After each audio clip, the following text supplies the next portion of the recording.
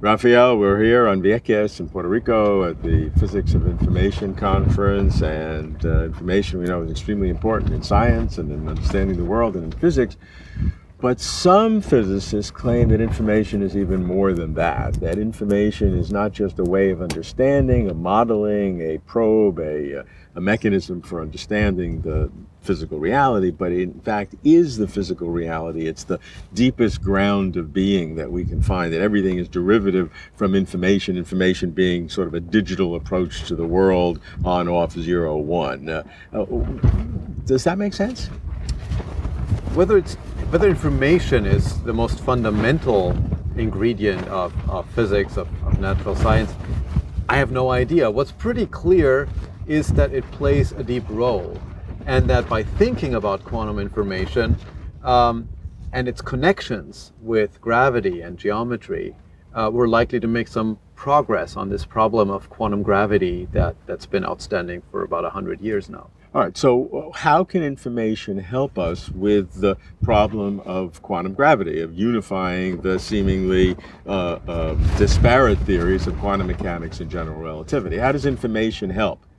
Well, to explain how information might help with quantum gravity, it's good to think of an analog, another problem of unification that Einstein faced, putting together Newton's theory of gravity with Einstein's own theory of special relativity, which had put a finite speed limit on everything, which Newton's theory didn't obey.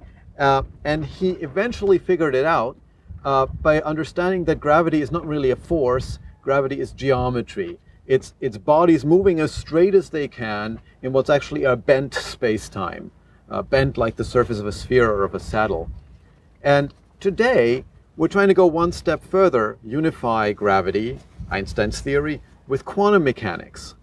In quantum mechanics, quantum information is really the currency in which the theory is formulated. And there appear to be phenomenally interesting connections between the shape of space-time and the amount of information that can be contained in a region of space-time.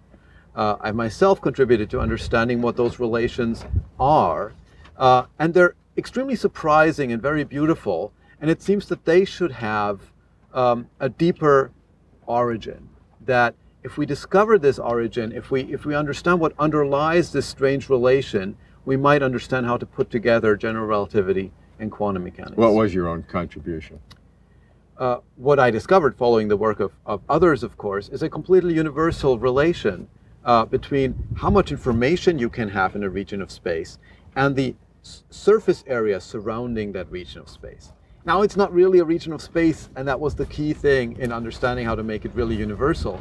But the idea is that if you cram too much information into a region of space, gravity will make it collapse to a black hole, and eventually if you cram more, the black hole will get bigger than the surface area you specified, and you just can't do that. And so that provides an absolute limit on how much information you can have, completely independently of what you think the smallest constituents are. It's a very universal thing that's governed only by gravity. And so that establishes a connection between these two things, quantum information and gravity, that if we could unravel its origin, I think would tell us a lot about how to unify those two things. So when you're doing this, when you're determining how much information within a volume, and therefore if you can't have too much, it has to be the information on the surface as opposed to the interior, how are you differentiating between the particles or the mass energy and the information? How do the two articulate? Well, the mass and energy are just forms in this viewpoint that the information takes. How do you store it? You can store information in a very inefficient way or in an efficient way. You can use a lot of mass, very heavy particles, for example, or particles that are moving extremely fast in some region of space. And then you will run into this problem of making a black hole long before you've come anywhere close to violating this bound on information that I formulated.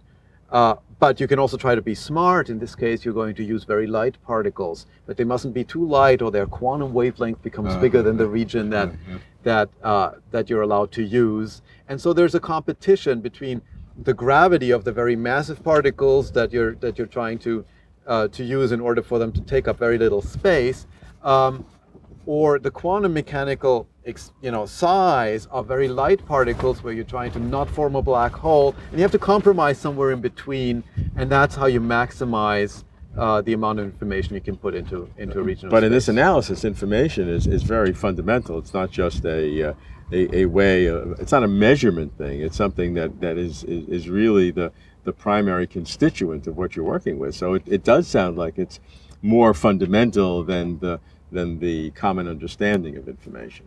Well, it's clear that in this relationship between information and geometry, it's information that has the simple relationship. If I try to re-express that in terms of the masses and charges and so on of particles, it becomes very convoluted and it would be impossible to see the relation. So at the very least, it tells us that this particular relation gives a preferred status to information. It's of course possible that both the quantum information and the other properties of physical nature have some common origin. And so that's why I'm reluctant to simply declare that information is automatically the most fundamental thing in the world. But yes, you're right, that will be the first guess you'd make looking at this relation.